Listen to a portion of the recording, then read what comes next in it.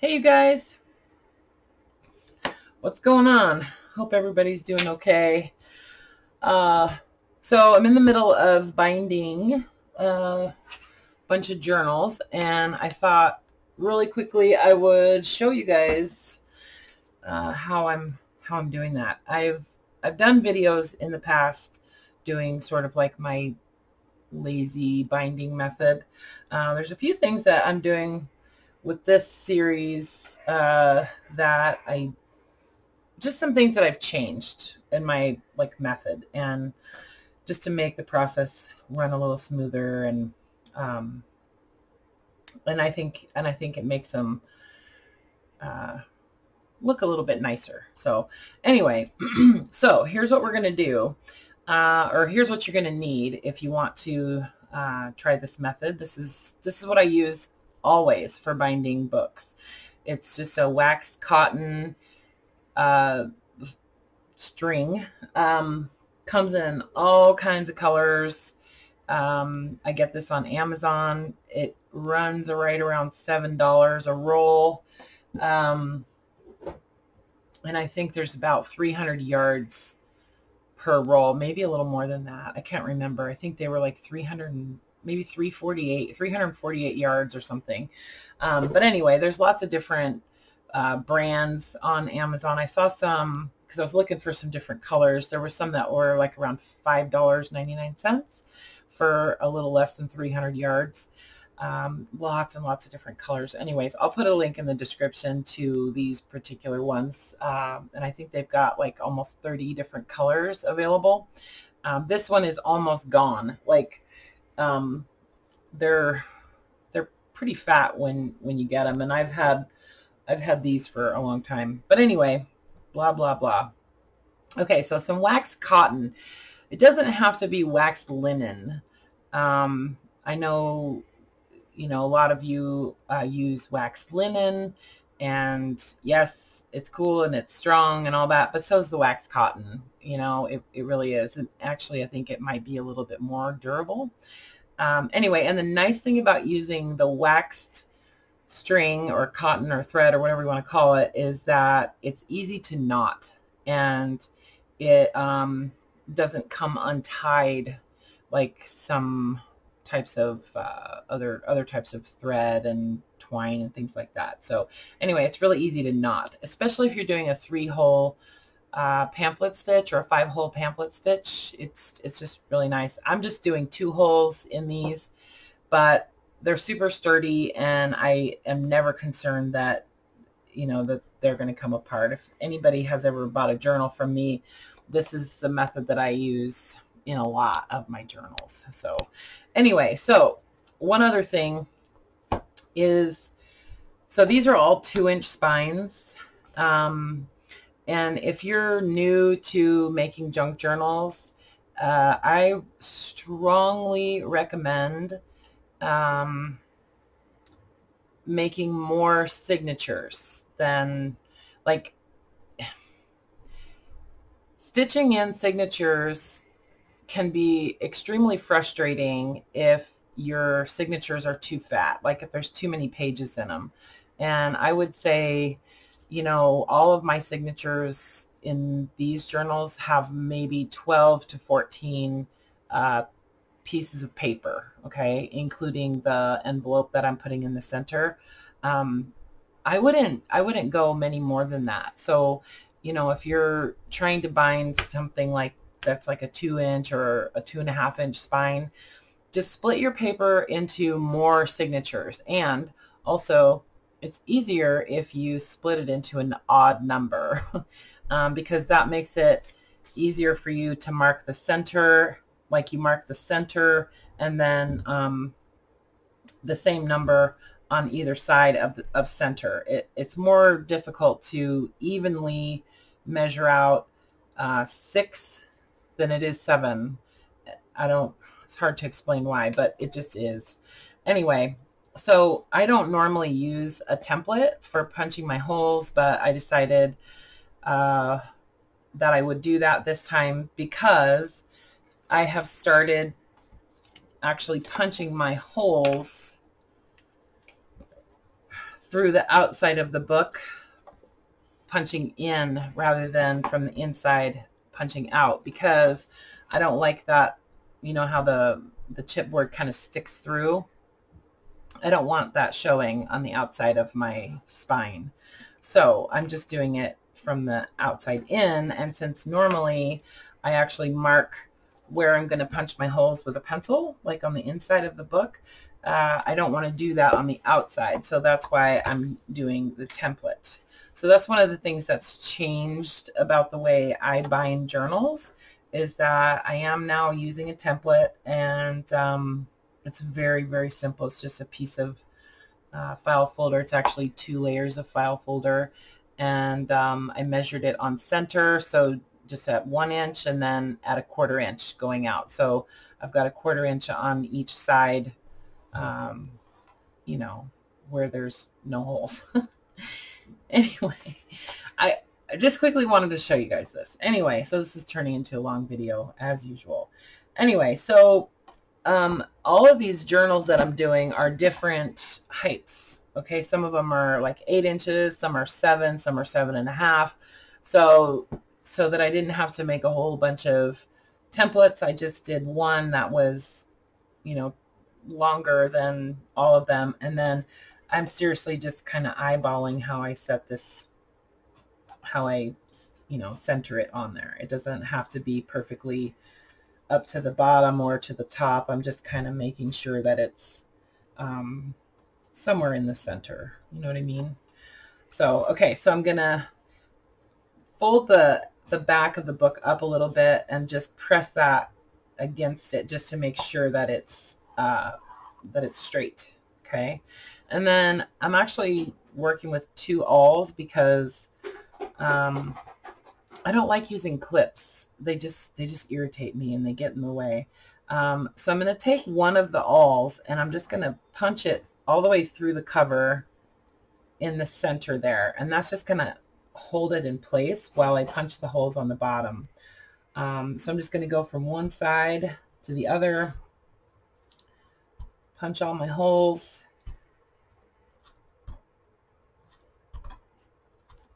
Okay, and then I'm going to put the awl in the center hole there, take this one out, and finish punching these. You just want to make sure that it's not shifting from side to side. You know, you kind of got to hold it snug, you know, put some pressure on it while you're doing this. Otherwise, they will kind of shift side to side. If you don't have 2 awls, just, you know, maybe take your needle, put your needle in. If I could pick it up, you could just use your needle to hold it in place, or some other kind of pokey thing, you know, because that way it can't shift side to side. Know what I'm saying? Okay. Oh, and what I'm using here is just layers of fun foam that I hot glued together. And I think this is like 6 layers of fun foam. So I've been using this for a long time, lots of holes. This is the second one I've actually ever had to make. The other one got so many holes in it that it started like being almost flat. Anyway, okay, so got my holes punched, and so you can see what I mean about the hole. So I don't, I used to punch from the inside out, and then you know, I wind up with these little raised pieces where the holes got punched through. And so by punching from the outside in, it's perfectly smooth, and I just think it looks nicer and it's like smoother, you know. Anyway, so I'm going to take my cover, turn it horizontally this way, and then I've got all my signatures here, got everything all rubber banded together. Okay, so I'm just going to take that book block basically and set it on the cover, make sure it's straight this way, and then I've got a little bit of space at the top and a little bit of space at the bottom. I generally make my pages about the same height as my book, with maybe like a 1/4 inch at the top and bottom. I just like the way that looks. Anyway, so I just set them on there like that. Take a Sharpie, and it's nice to rubber band the book block together so that these that's another thing I started doing that I didn't used to do. If you just put a rubber band around them, then they won't shift around on you, so you don't have to stress about it so much. Anyway, and then I'm just going to mark a little dot. Just looking at where I've got my holes punched, I'm just making a little dot on each signature where I'm going to be punching my holes. And I just mark the bottom one first and then just work my way up.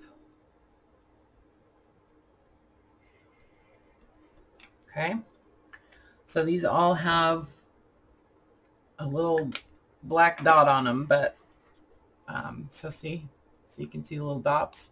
So that's where those are going to get punched. And then I'll take the rubber band off, and I'll turn this upside down so that the last signature is on the top. Okay, and then I'm also using book corners on these, because a lot of these book covers are, you know, they're old. They've been around the block, and the corners are pretty worn, and some of them are actually kind of flimsy. So I just wanted to give them a little bit of strength, and plus I think they look really nice. So I thought I would just show you my method of putting on book corners. Super easy. These I get on Amazon. Tim Holtz sells some book corners that are pretty much exactly like this. They might be a little bigger, I'm not sure, but I buy these on Amazon. I think it's a bag of like 100 or something for like $7.99. They're not expensive, and again, those I will link in the description as well. They're nice because they'll accommodate a relatively thick cover. I wouldn't use these on really thin covers, I don't think. I mean, I don't know, maybe, but I've never tried them on really thin covers. But one thing that's kind of cool about the book corners is that, or about these ones, is that the very edge of the part that goes on the inside, the part that kind of grabs onto the inside of the book cover, it's got a little bit, it's kind of turned under ever so slightly, so it sort of grabs on to the book cover itself. Anyway, so this is so easy, you guys. I've seen people doing this with like a hammer and with a mallet, or, you know, special tools or whatever, and you really don't need that. All you need is a pair of flat nose pliers.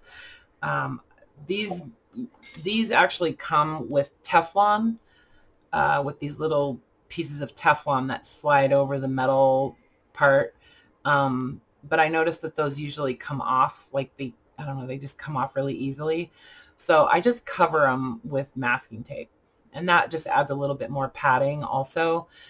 You do want to use something like this because you don't want to put, you don't want to mar the metal. Like, you don't want to put little dents in the metal when you're putting your book corners on. You want them to remain smooth, right?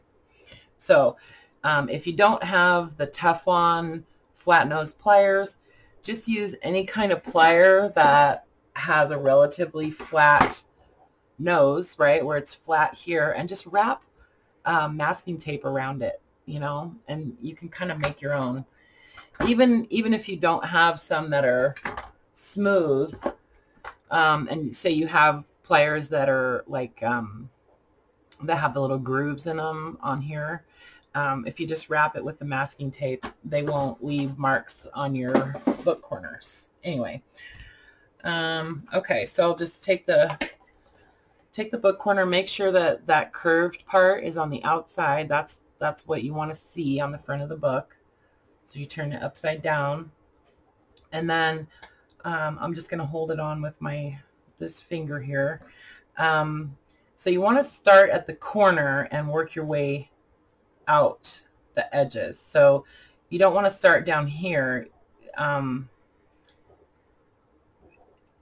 It's hard to explain why, but you wind up actually, it shifts around too much if you do that. So basically you want to start at the corner, and I'm just doing one edge. I'm not pinching the whole corner. I'm just pinching one side. Okay, so I'm just going to flatten down that one side. See, the other one is still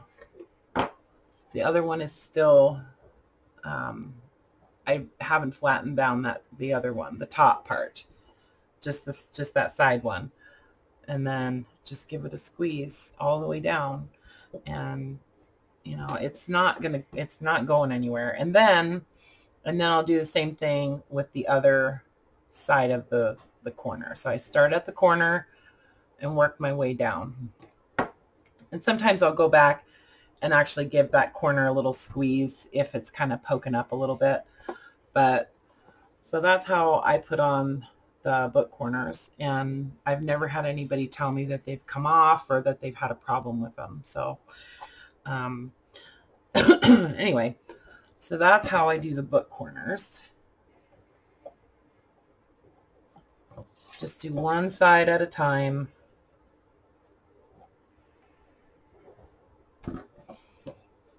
And make sure they're nice and smooth.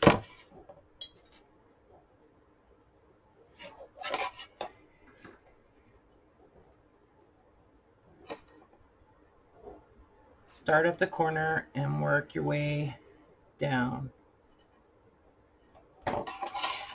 If for some reason one of them kind of starts poking out just a little bit, if you get like a little bit of a gap right there, just take your pliers and kind of tap on it like that, and they'll fix it.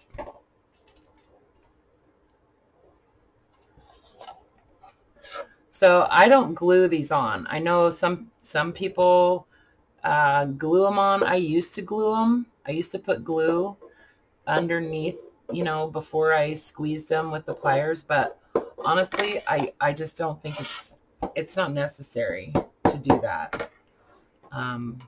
They stay on unless somebody's trying to pull it off, you know.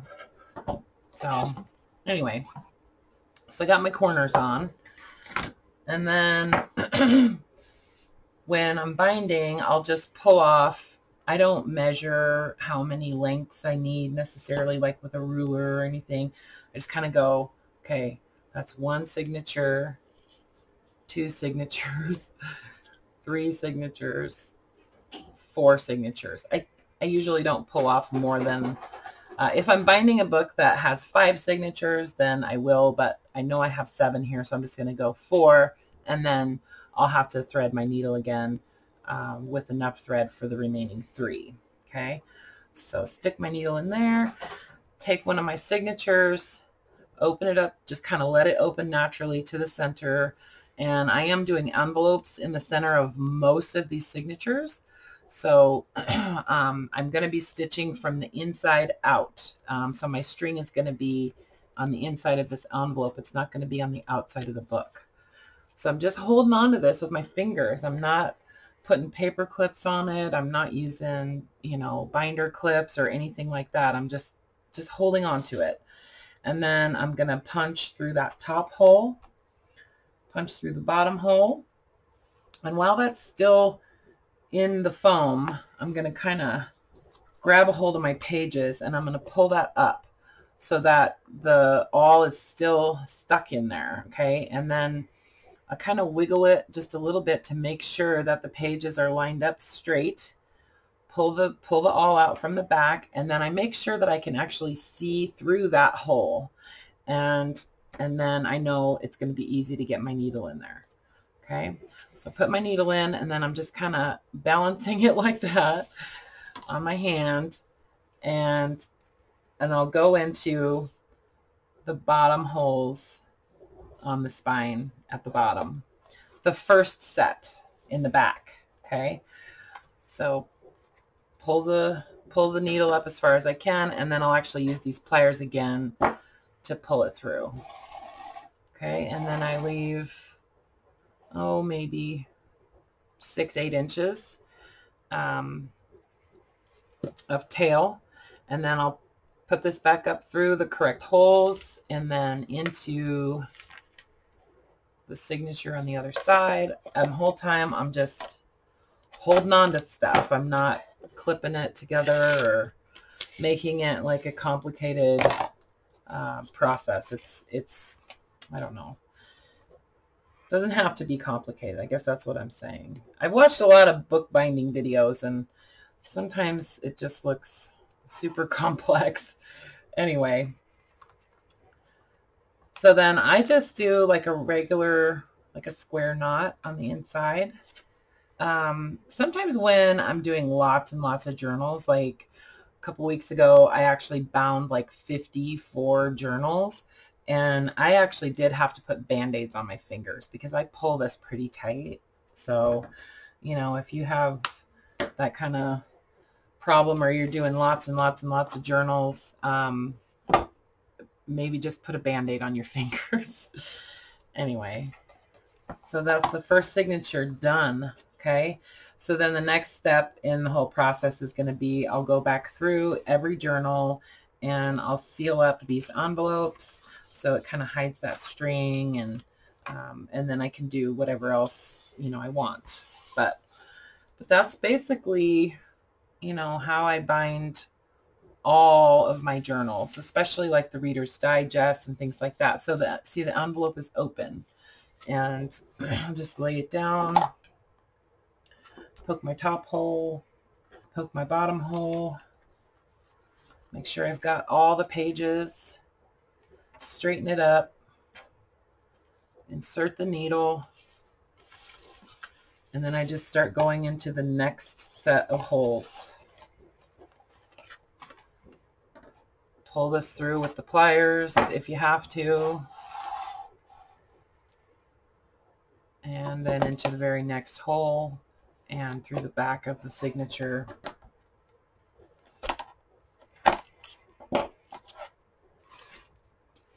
I can do this while I'm sitting in bed watching TV too. So, I mean, it just doesn't take that much, that many tools really. And all you need is just a little bit of a surface, like maybe a breakfast tray or something. Sit in bed and bind books.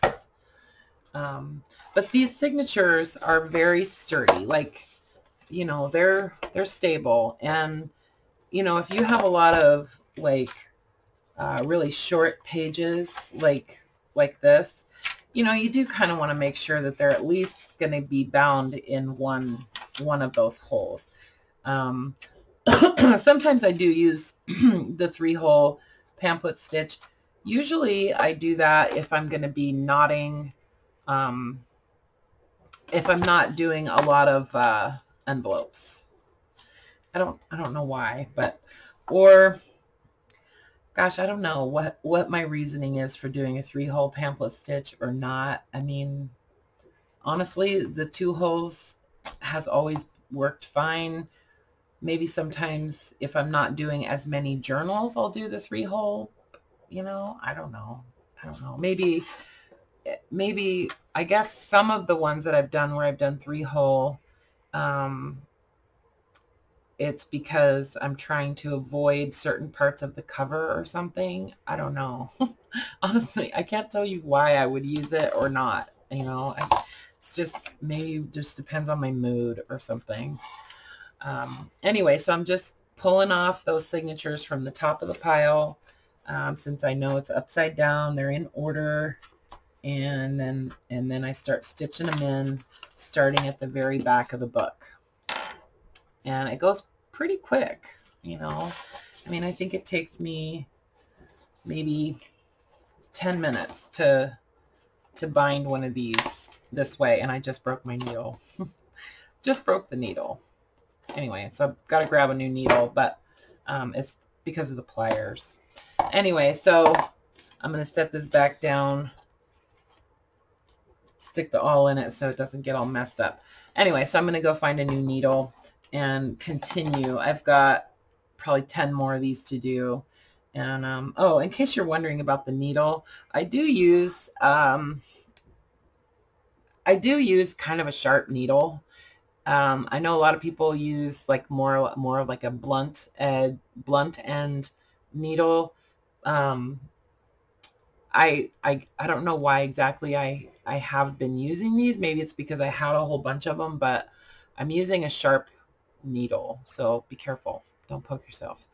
Anyway, I gotta go find another needle. Anyway, so that's, I'll put a link in the description to anything that, you know, I'm using that I actually buy on Amazon. If anybody has any questions, feel free to send me an email or leave a comment and I'll try to answer it. Yeah, but that's it. I think what I might do on some of these also is go back and attach some buttons on the spines too, just because I think that looks really cool. But yeah. So anyway, that's Jessica's new kind of like revised lazy binding method. So anyway, I love you guys. Okay, bye for now.